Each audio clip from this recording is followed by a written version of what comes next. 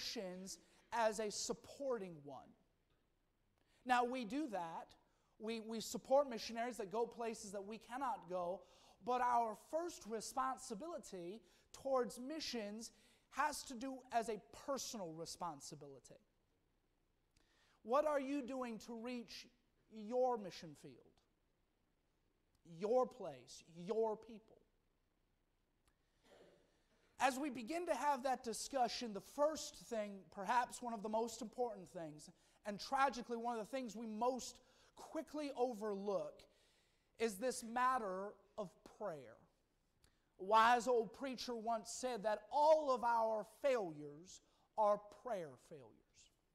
And while we can do anything after we have prayed, we can do nothing until we have prayed.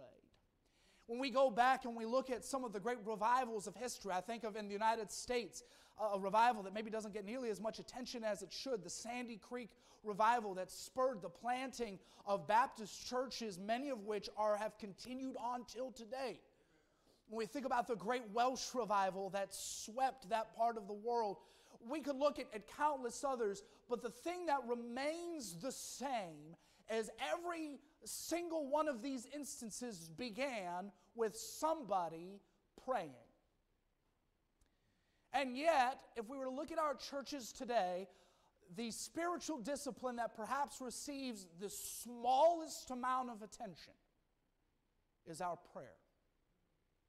It's really quite baffling to think that tonight we have the privilege, the opportunity to stand before our Creator and ask what we would. And we are content to ask so very little. When we get to heaven one day, and I don't know about you, I'm looking forward to going home, amen? Well, one day when we stand before God, I think one of the great tragedies that we will come to understand was all that could have been done, but wasn't because we didn't ask. As we come to the book of Nehemiah this evening, I love this history because Nehemiah was just a man. He was just a guy, just a regular average old Joe. And God stirred in his heart a desire to do a work. And he didn't just ask God for big things. He didn't just ask God for great things. He asked for impossible things. And not only did God give him what he asked for, but God provided what was necessary for Nehemiah to do a work that would come to shape not only the rest of Jewish history, but would impact humanity. And it began with a request. Nehemiah in chapter number 2 this evening, if you found your place in the Word of God, beginning in verse number 1, the Bible says, "And it came to pass in the month Nisan, in the 20th year of Artaxerxes the king, that wine was before him. And I took up the wine and gave it unto the king. Now I had not been before time sad in his presence. Wherefore the king said unto me, Why is thy countenance sad, seeing thou art not sick? This is nothing else but sorrow of the heart. Then I was very sore afraid, and said unto the king, Let the king live forever. Why should not my countenance be sad, when the city, the place of my father's sepulchres, lieth waste, and the gates thereof are consumed with fire? Then the king said unto me, For what dost thou make request? So I prayed to the God of heaven.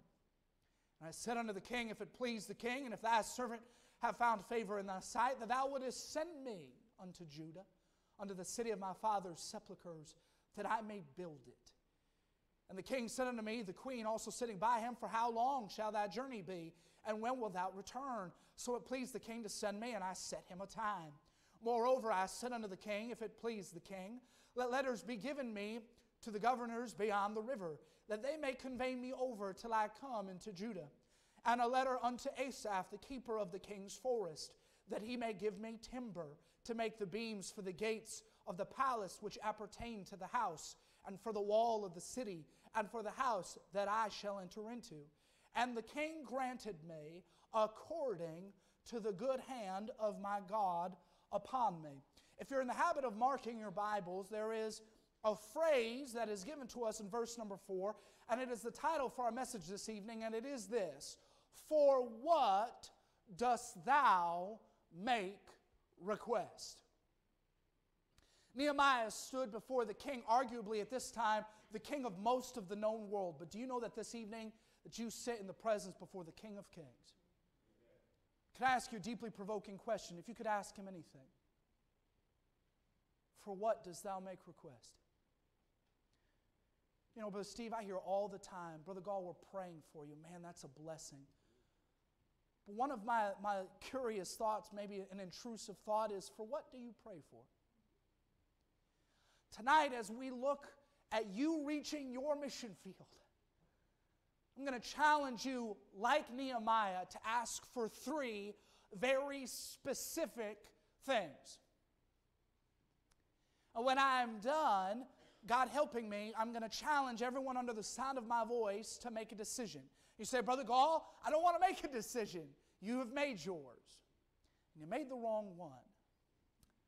So with all of this in mind, let's go to the Lord in prayer and ask for His blessing upon this time, and then we will dive right into it. Jesus, I love you, and I'm so very grateful that you love me. And I'm thankful to be here and to speak to these faithful folks. Lord, I pray for boldness and clarity in my thoughts and in my words. I pray for conciseness. God, I pray that you give me liberty to say all that you desire to be said and restraint to refrain from saying anything that need not be said. And I just ask for your blessing. Bless the reading of your word and bless the preaching of it. Be with preacher as he travels to Tennessee. Keep him and his family safe. We ask these things in Jesus' name. Amen. Nehemiah in chapter number 1 has just received news of his home. And it's a sad tale. The wall is in ruin. The gates of Jerusalem that stood for so long as a bastion of security and safety are now in ash and fire. A city that was once heralded as the jewel, the gem, the city of God's people is now nothing more than a testament to God's judgment upon His own people. The word used in Nehemiah chapter 1 is the word reproach. We don't use that word very often in our English vernacular today, but it is the word from which often we would use the word embarrassment. It's not just bad, Nehemiah. It's so bad, it's embarrassing. I can't help but think about my own country. A place that once stood as the bastion of Christianity. As Americans, we were proud to declare that we were a Christian nation. Can I help you with something this evening? America is not a Christian nation anymore. I was thinking the other day, Pastor Steve, there was a young man I went to college with. He was from South Korea. I have given up trying to pronounce his name. We're going to call him Bob. And Bob was, I shouldn't say this because I'm an odd duck, but Bob was an odd duck. And, you know, birds of a feather, right? And Bob had came and he was full of energy. Those are the kinds of people I like to be around. And he was a missions major, and so we just all assumed he was going back to Korea.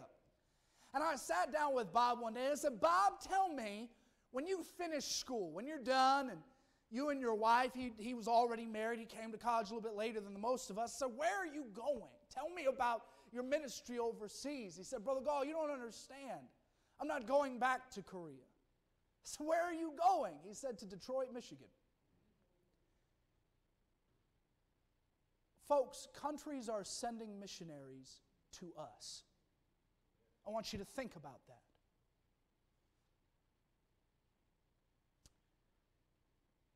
As I think about the spiritual fortress that America once was, we could draw the metaphor this evening that much like the historical nation of Israel and the city of Jerusalem, our gates are broken down. Our walls are in ruin.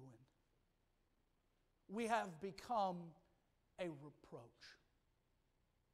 And if God's people are to see God move, it does not begin with some form of mysticism or some kind of mystical moving of some transparent force. It will begin with God's people returning to Him. And that can start no other place but in prayer. Nehemiah goes before the king. The Bible says that the king notices his countenance. Can I ask you, when was the last time that you saw the spiritual state of your nation and it brought you to tears? I'm not talking about being a keyboard warrior on Facebook for your political platform or for who you voted for. I'm talking about the last time that you drove through your city, through your street, saw your people, and it brought you to tears because they're lost and they're going to hell. Nehemiah says to the king, "King, live forever. Why should not my countenance be sad? Why should not I be bothered? My home is in waste and ruin." And it is in this moment, beyond defying all reason, that a pagan king of all people says, "What would you ask of me?" It really is an impossible scenario. Understand, this king is responsible for the enslavement of his people. He's part of the reason that Jerusalem is in ruin to begin with. "What would you ask of me, Nehemiah?" And I love this. This ain't my notes, but we're going to chase a rabbit for just a moment. If you look in verse number 4, the Bible says, "Then the king said unto me, for what dost thou make request? So I prayed to the God of heaven." We can be really quick to just jump over that. I love the picture there. Nehemiah is in the court of the king. The king's there, the queen's there. There's probably a bunch of guys that are court advisors, viziers. And the king asks him a question, and before Nehemiah says anything, he stops, bows his head and prays. I wonder what that must have been like. Nehemiah, you hear me? Nehemiah's just praying. Why? Because it was more important that God heard him than that man heard him. We can always speak to man on behalf of God after we have spoken to God on the behalf of men. Then Nehemiah, he finishes praying and he opens his mouth. And he asks the king for 3 things. Tonight, these three things will form the prayer I am challenging you to pray for your own life. Now, I'm going to warn you, if you pray these things, God might just answer your prayer. Sometimes we're more afraid that God will say yes than that He will say no. Let's jump into it. Number 1 this evening, I want you to see Nehemiah made a request for participation. I love this. This never gets old. Verse number 5. "And I said unto the king, if it please the king, and if thy servant have found favor in thy sight, that thou wouldest send me." Send me. Now Nehemiah is a slave. Not exactly a great set of circumstances. But he is also the king's cupbearer, which means that he dwells in the palace. Nehemiah's got a pretty good gig going on. He tastes the king's food. There was probably some steak that passed that way. I'm not complaining. If the king wants to put a 10-ounce sirloin in front of me, it's a hard cross to bear, but, God bless me. Pass the A1, all right? Amen. Nehemiah probably, as a king's advisor, would have been required to dress in such a manner, so clothing and fine raiment would have been provided for him. We might even go as far to say that Nehemiah enjoyed a somewhat comfortable existence. And yet, Nehemiah does not ask that the king would send someone else. And Nehemiah was not a prophet. He was, as we might say, Nehemiah was just a dude. He was just a man. And yet he says, God, send me. Folks, please don't misunderstand me this evening. I understand to whom I am speaking. This is a church who has a heart for missions. And I had no intention of coming here this evening to beat you over the head with a rod of iron.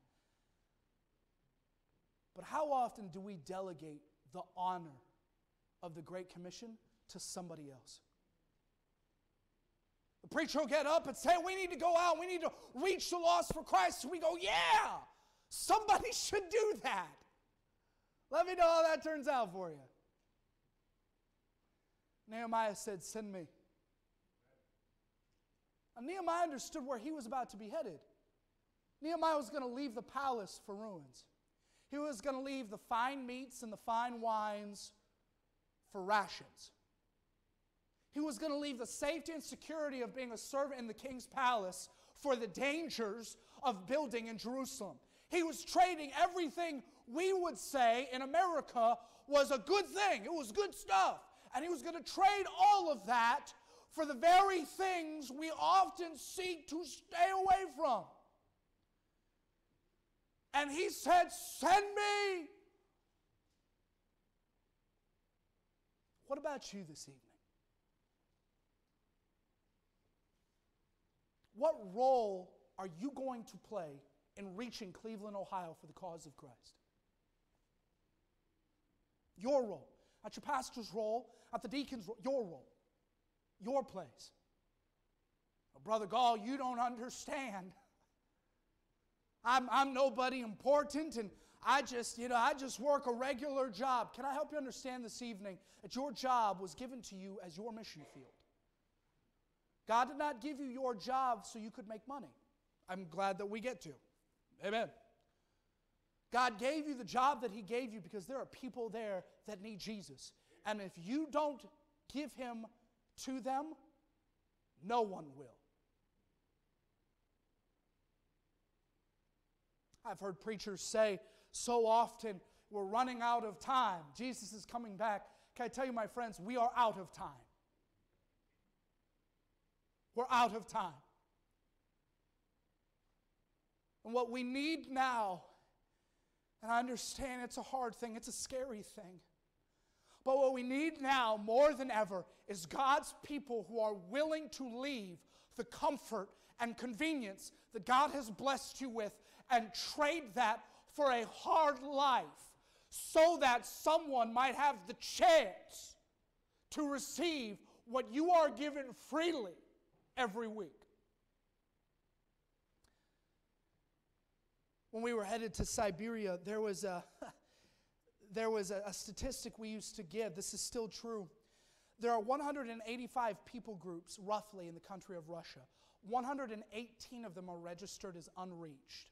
We were going to work with a group of people called the Yanet peoples. There is only 212 of them left. That means is we could fit their entire race in this room. What you think about that? It's pretty crazy. They all live in one village. I could point it to you on the map.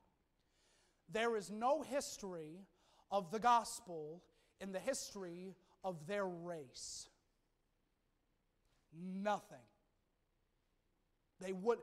Whether it came from from orthodoxy or from one of the cults, nothing. They still slaughter reindeer and worship the ancestors. And they are going extinct. It's very possible this evening that before my life is done, their entire race will step into hell. And no one is trying to get to them. You know, in that same light, outside these walls, down the street, there's a guy, and he's at the end of his rope. And he doesn't know it yet, and maybe he doesn't even know enough to hope for it. But if somebody doesn't get to him, nobody will. Teenagers, there are young people in your school that need you. Well, they may not like me. No. They need you. Their world is falling apart around them. They need Christ. And if you don't tell them, nobody will. Their mama and daddy won't. The grandparents won't. Their friends won't. Friends, so-called. And if you don't tell them, nobody will. Mom, Dad, there are people at your place of business that need to hear from you of the hope that is within you. Why do we delegate that to somebody else? Nehemiah, he made a request for participation. Secondly, this evening I want you to see that he made a request for protection. Look at verse number 7. The Bible says, "Moreover, I said unto the king, if it please the king, let letters be given me to the governors beyond the river, that they may convey me over till I come into Judah."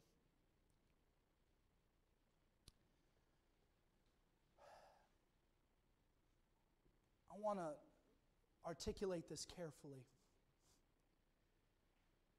Do you work out your own Christianity in such a way that you require God's protection because the forces of evil are working to stop you? Can I put it to you this way?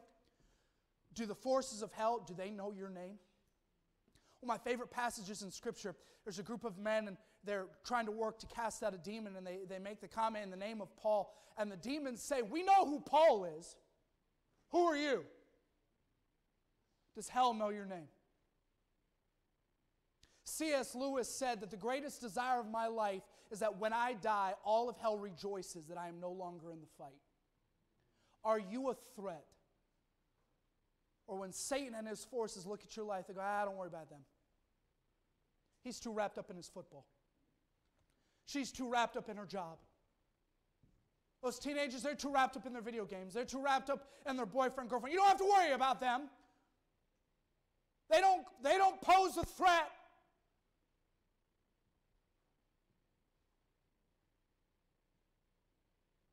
If Satan were to come before the throne of heaven, much like he did during the events of the book of Job, would God be able to say, as he did of that servant, "Have you beheld my servant, John Smith?"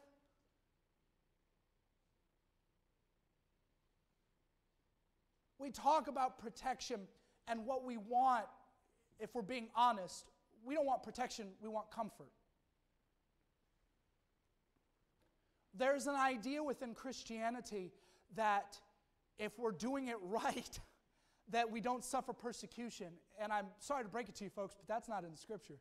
In fact, the exact opposite is. Jesus said, "They hated me. If you serve me, they're going to hate you." We're in a time in history, folks, where God's people, we're going to have to start making some hard choices. We're going to have to start making some hard decisions. I remember when I sat across from my father-in-law for the first time and told him that I was taking his daughter to a closed country. That was not a pleasant conversation. Why? I remember him saying to me, "Somebody else can go." And he's right. Somebody else could go, but God didn't ask somebody else. He asked me. The truth of the matter is, when you say, "Well, somebody else can reach Cleveland, Ohio," but God didn't ask somebody else. He asked you.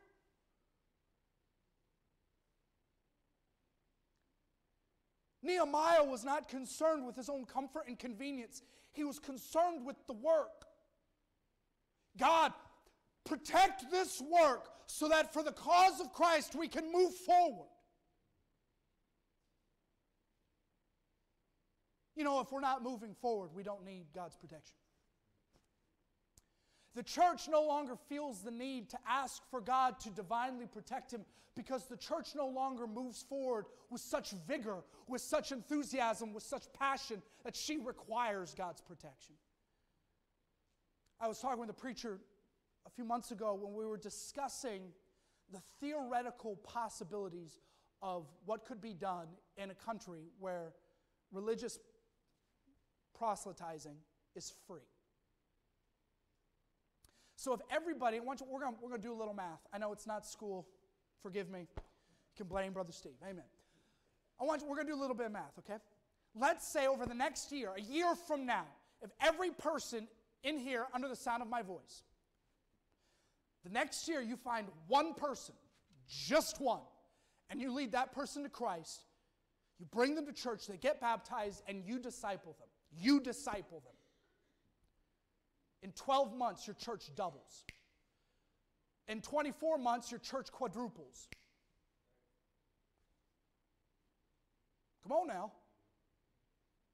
A man once did the math, and he said if every person led somebody to Christ, but they only led one person to Christ a year, but then the next year that person led somebody to Christ, and so on and so forth, that statistically, the entire world could be reached in 36 years. What are we waiting for?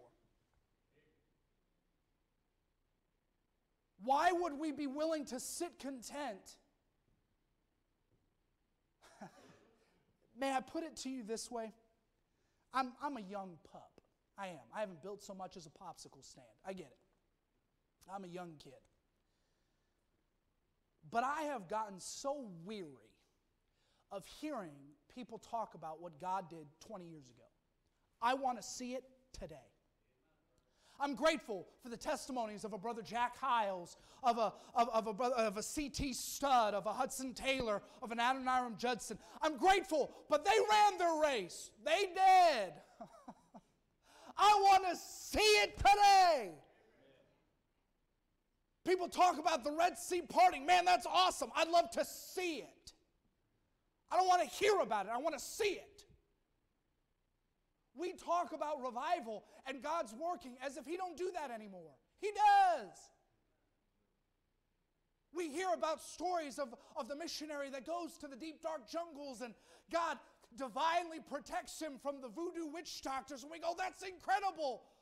We can see that ourselves. Why don't we, Brother Gold?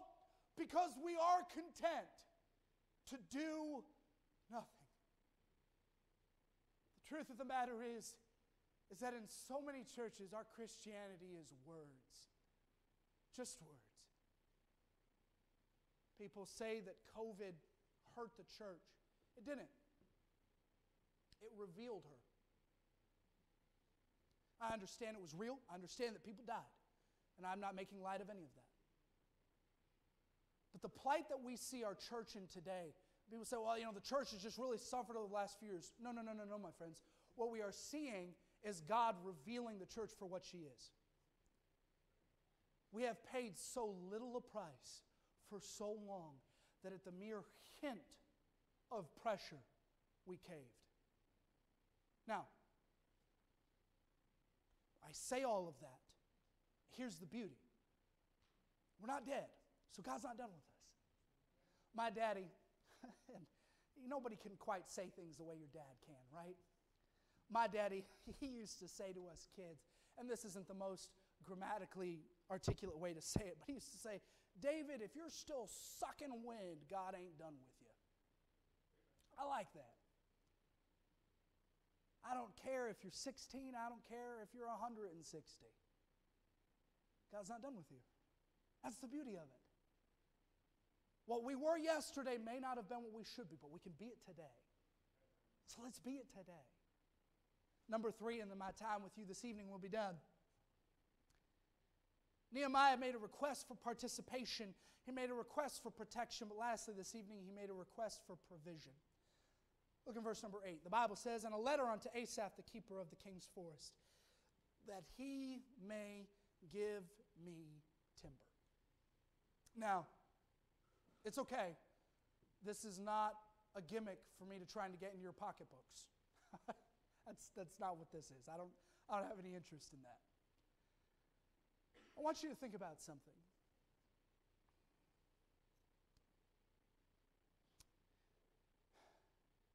Much like our desire for God's protection,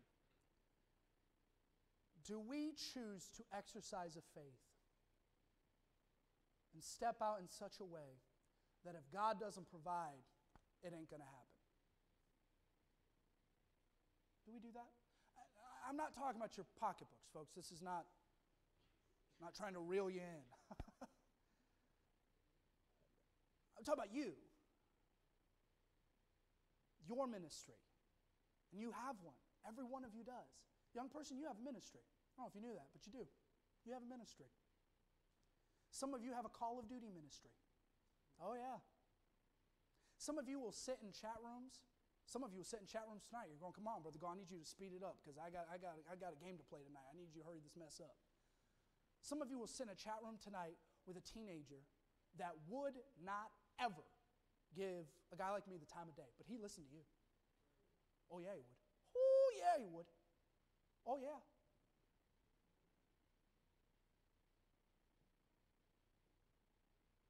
How do you use that ministry? Some of you maybe are involved in activities outside of your work, outside of church, whether we call them hobbies, whatever you want to call them, the way we spend our time. When you go to the next time Ohio State smacks Michigan, amen? All right. Just want to make sure you're with me, amen? I'm sorry, my brother. I had to slip it in there. When you're sitting with God's blessed Buckeyes, amen, maybe while we're there cheering them on, hey, can I give you something? Now, here's the beauty. When we think historically of all that God has provided, I mean, when we really sit down and mark it out, His provision is limitless. It has no limit. So, instead of asking as little as possible, what if we went in the other extreme? I mean, let's dream big for a minute, shall we? This will be fun. It'll be fun. We're going to have some fun. It's okay to have fun in church. Brother Steve, how many people would you say, roughly, ballpark, live in Cleveland, Ohio? Just under a million. Okay. Awesome. 1 million. We're going to say 1 million because I like nice round numbers. We're going to say 1 million. All right. So let us literally, realistically, that's what the preacher said. Realistically, let's sit down and consider a goal that we're going to reach the city of Cleveland, Ohio in the next 5 years. Now hear me out. He said, Brother Gall, that's impossible. I know, that's what makes it so much fun. 1 million people, 5 years, okay? If that's our goal, how would you live your life differently to achieve that? Do that thing. Here's the beauty, is for most of us, the places we go, the people we talk to, none of that has to change. But much like your preacher said this morning, what we talk to them about does.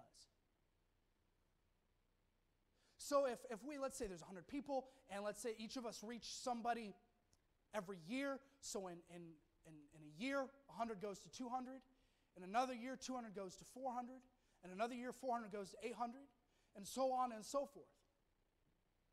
We could see Cleveland reach. Wouldn't that be incredible?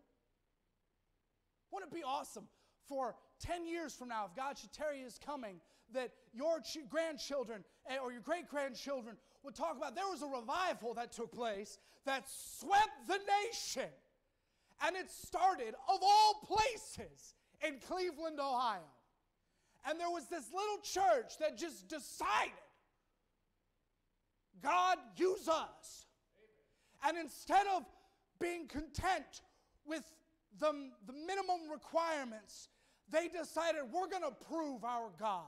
We're going to see just how big He is.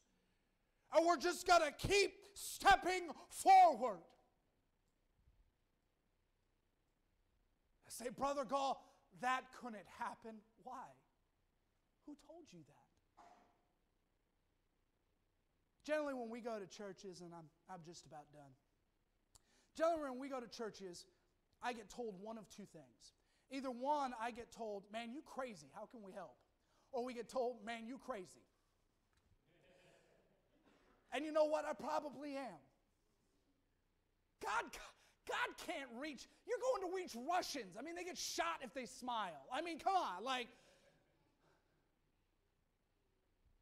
you're telling me, Brother Gall, that God is going to do a mighty work among Slavic peoples? Oh, yes, He is, and I can't wait to see it. It's not an if, it's a when. I believe it with all my heart. And I want to play my part. But you know, if God had me stay right here in Cleveland, Ohio, and some of you are going, man, I sure hope God doesn't, because that boy is crazy. But if God had me stay right here, then by golly, we're going to reach Cleveland.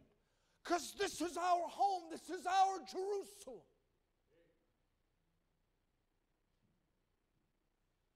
Or we will be another check mark in history. A group of people that love Jesus, but not that much. They were excited for God, but not too excited. What will our story be? I think about this, and I promise I'm done. It's a promise every traveling preacher makes, right? Nehemiah was not the only person that had the information that Nehemiah had. In fact, if you go back to chapter 1, there was a host of men that came back from Jerusalem that gave the information to Nehemiah that led to the events of the book of Nehemiah. My question is this: where were all those guys? Nehemiah was not unique because he had the information. Nehemiah was unique because he did something with it. He did something about it. All of us know that our country, our world, is in a lot of trouble. But knowing's not enough. Something must be done. And we're the ones that get to do it. With every head bowed and every eye closed, you folks have been so wonderfully patient. Listen to a young man scream and spit. I told you at the beginning of all of this that when I was done, I was going to ask each and every one of you to make a decision. Here's the decision. Nehemiah prayed to participate. He prayed for protection. He prayed for provision. And God gave him everything he asked for. My challenge to you this evening is, would you pray that same prayer? Would you ask God tonight to send you? It might be for God to send you across the street. It might be for God to send you across the Atlantic. You want to come to Siberia, we'll save you a hut. It'll be great. I'm not worried about the place. But would you ask God to send you? Hey, that's a scary prayer because God might say yes. But would you pray that? Hey, young person, would you pray that? I'm not talking about you wait until you're done with Bible college. Heaven help us. Would you ask God now to send you? God, send me to the lost. Would you ask God tonight, as He sends you, to protect the work He gives you to do? And with the promise of His presence and protection, would you move forward with boldness? Would you trust God tonight and ask Him to provide? As by way of testimony, can I tell you tonight that my family has never done without? And there has been grace given and given and given again. I have been young and now am old, and have not seen the righteous forsaken, nor his seed begging bread. Would you pray the prayer Nehemiah prayed all those years ago, that we might see another great work done for the cause of Christ? As the piano begins to play, the altar is open. Would you come and would you ask God to do these things in your life? We call this an altar because it's the place where things come to die. We die to ourselves. We die to our own dreams, our own ambitions, our own desires, and we truly just give God all of ourselves. And folks, I get it. That can be a scary thing. It can be. Brother Gall, you scared to go to Belarus? Every day of my life. But there's a God that can. Maybe you're here this evening and God has blessed your family. Hey, there ain't nothing wrong with that. Not a thing in the world. But maybe you're worried that if I give it all to God, I might lose everything He's given. Can I tell you this evening, like He said so many years ago, seek ye first the kingdom of God and His righteousness, and all these things shall, that's a word of promise, be added unto you.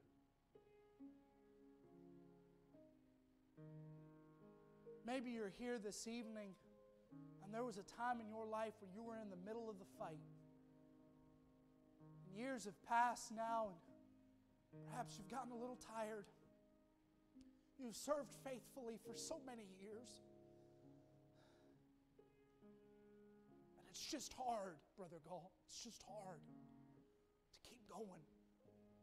Can I encourage you this evening? Let's get up again and finish our race. Let's fight our fight. Finish our course. Keep the faith. Keep on, keeping on, however you want to say it this evening. Young person, I want to talk to young people right now, just you.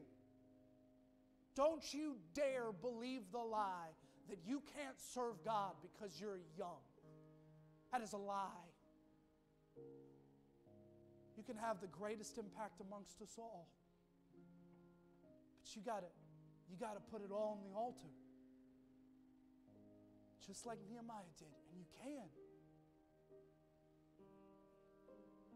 Piano's still playing, there's still time. I don't want to rush a thing. The only tragedy that could occur tonight is that we would take a hard look at all that God could do, and we would say no. And I'm preaching to myself tonight. I don't want to be bound by my own fear. I want to see the miracles. But we got to get out of the palace to see the miracles.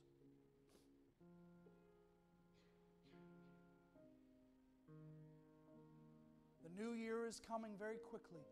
What will Crossroads Baptist Church be in 2023?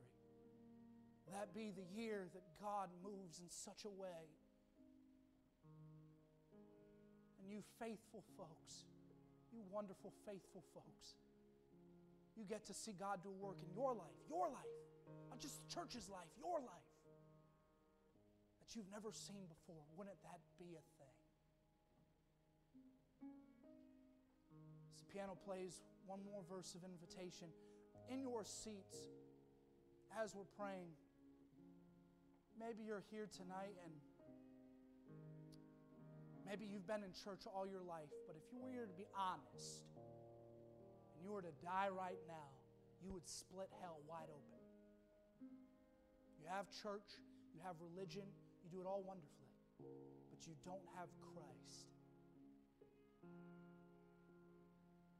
I would encourage you tonight, before the evening is done, would you come to me? I would love to share with you the best news in the world.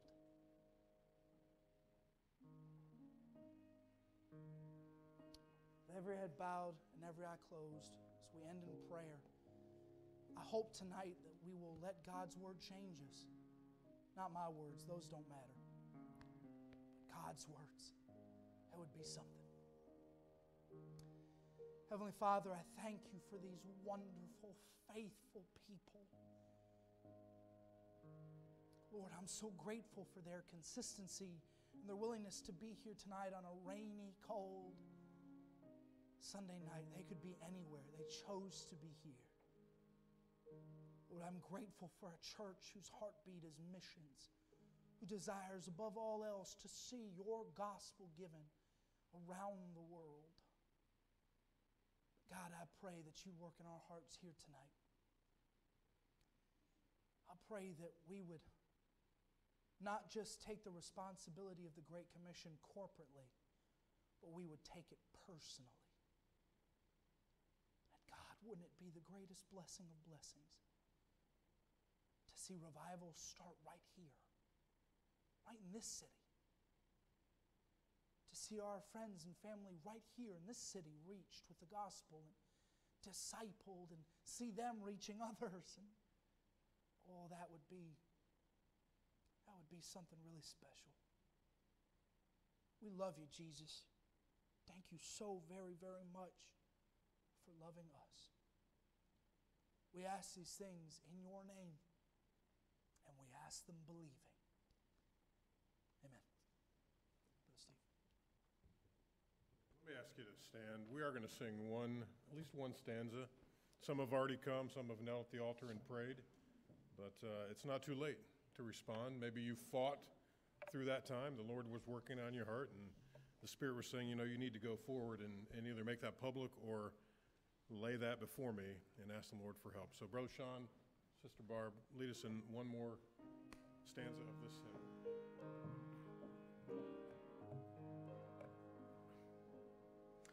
Must Jesus bear the cross alone, and all the world go free? No, there's a cross for everyone, and there's a cross for me.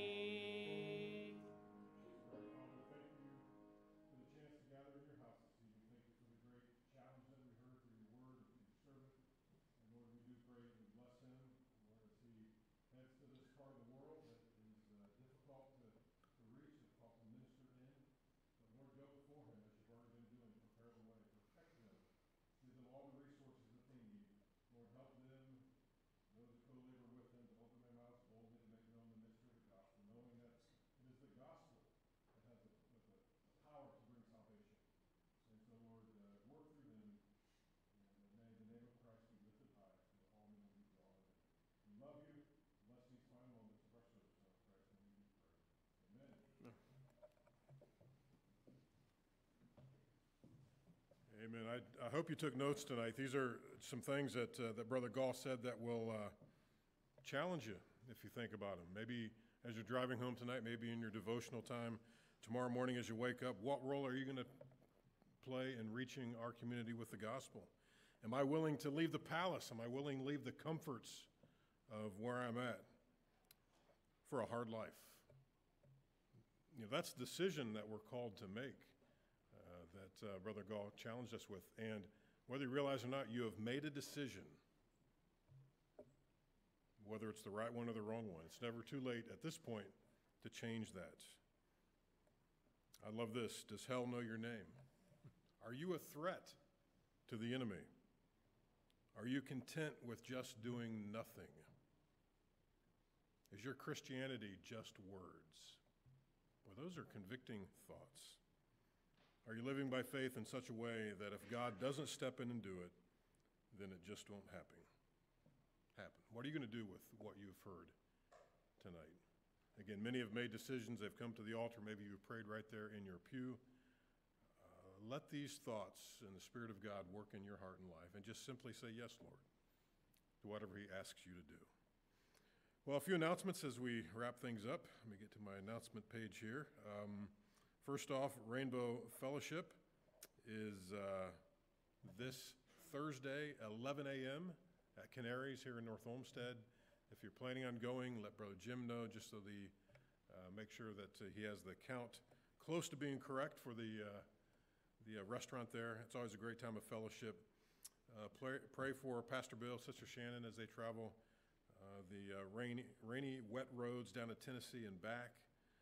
Continue to pray for Ben Thompson's recovery from surgery, Charlie Haney's healing. It was so good seeing him this morning. Ron Robles' cataract surgery sometime this coming Wednesday. And I failed to mention this morning, but there is a church business meeting that's been announced already, but our annual church business meeting is Sunday evening, December 11th. We'll present the 2023 budget to the church and ultimately vote on that for approval. The ladies' Christmas party, I do have the sign-up sheet in my email, so it'll go up tomorrow morning. And so Wednesday when you come here, ladies, if you're planning on participating in that on the 16th of December, make sure you get signed up and find the direction that you need for what I'm sure will be another great time of fellowship with our ladies' ministry. All right, Anything else that I missed? Anyone else have an announcement that I failed to mention? Jim. Tina Toller? Dillinger. Wow. Okay. Pray for Tina Dillinger. Some habits die hard. That was her old name from many years ago. That's how long I've been around, I guess. Pray for her. She fell in the hallway out there and hurt her ankle. Still waiting to find out how bad that is. Frank. So pray for Frank Scully, tumor in his liver that they do believe is cancerous. Pray for biggest need he has is to know the Lord as his Savior. And pray for each other. I know what many of you do, and I know many of you are in the battle on a daily basis. And the devil and all hell knows your name, and you feel it on a daily basis as you try to minister the gospel in your places of work, in your neighborhoods, and so forth. So keep at it and pray for each other, encourage each other, and be motivated by what you see your brothers and sisters in Christ and our church doing. And you can do the same, to open your mouth boldly, to make known the mystery of the gospel, and the Lord will be with you to do that. Amen? Well, I invite you to stand. Brother Goff, you can head out to your table. Make sure you stop by, visit with him on your way out, get a prayer card, and pray for his family, his wife, the baby that will soon be arriving, the details of getting to the place that God has called them to that still need to fall into place. And when you're going to a difficult place to access, there's going to be a lot of hurdles and red tape and bureaucracy to go through. But if God's called you, he'll get you there, and he'll bring you there at the appointed time. Amen? All right. Seth Harbaugh, would you lead us in our closing prayer? And then Sean will come and lead us in our closing song.